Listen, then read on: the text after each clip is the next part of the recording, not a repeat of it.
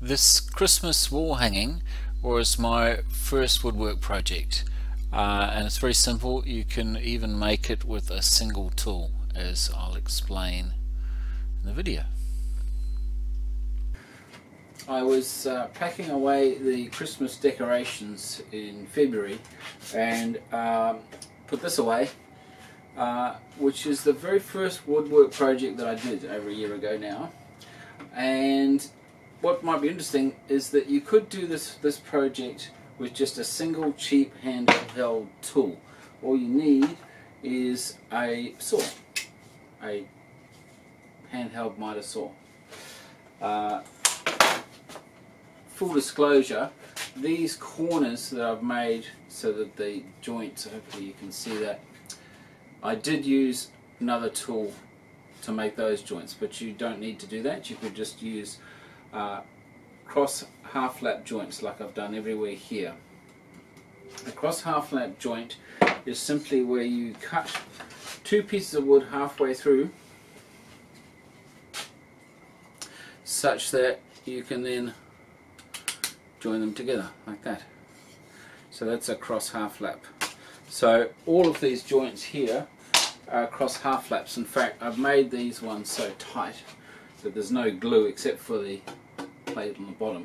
They're all held together simply by friction. But you don't need to make them that exact. In fact, what I did is I got, after some renovations in the house, I had these paneling pieces, which is some actually very nice hardwood of some description. I don't know what it is. So I actually also had a measuring tape, but you don't need to do that, provided that the two ends, left and right here, are the same length. So as long as you cut those to the same length, the lengths of all of the cross pieces can be whatever you want them to be. So you can cut all of that out simply with a handheld saw. It would be useful if you've got a square, so that you can mark a square line on your material. But that's not vital. That's in this case, because you can actually use this saw to mark a square. You will need to have a pencil or a knife. A knife would be better actually, but you could simply use a really cheap box cutter knife or just a pencil. Yeah, so you can actually even do this without a square, just simply with one tool.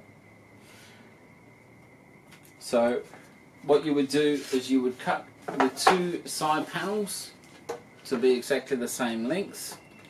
You cut the 1, 2, 3, 4 panels I've created, and they don't need to be, these intervals don't need to be perfect. If you look closely at my one, although I've measured all of these out, they're not perfectly equal. For example, I thought it looked better if the space at the top was longer than the other spaces. So they don't need to be equal. They do need to be equal on each side here. So what you do there is you get these two pieces and you cut those joints at the same time. I spent quite a lot of time making sure I cut these angles so that it's very, very tight, and then I carefully sanded them to make sure they're super tight, but it's really not necessary for something that's just going to be a decoration. Yeah, and then I simply just painted it. So you will need a paintbrush and some sandpaper. Yeah, but essentially you could do the whole thing just with one simple tool. To find the middle of this, it is going to be definitely useful to have some kind of measuring device. All I had at the time actually was this very cheap square to measure the middle. You don't have to have that. What you can do is you can simply create a little jig. So what I've got here is just a piece of scrap wood. I did use a drill to put these dowels in, but you don't need to do that. You could simply put in some fairly large nail or something like that at 2 points, and then you draw diagonal lines across here to find the center between them. then put in a nail in between and cut the head off and sharpen that nail, this will give you a little jig. I guess you would need a hammer to do that, but you know, I'm assuming you've got a hammer.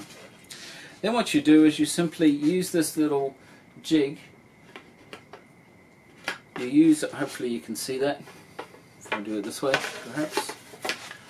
You just use this with the top little pegs on each side, and then you can use that to mark the center. You do it one way and then you do it the other way to make sure that you found the center.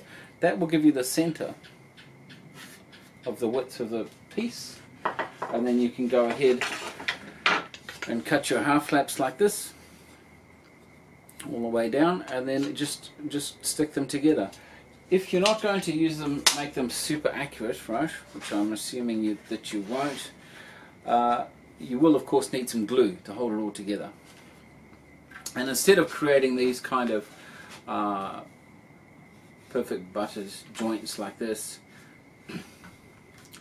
which did require another tool to get this angle just right. Instead of doing that, you can just simply pass them through. Right, you'll still get the same effect, I think. So really simple. That was actually my first little woodwork project.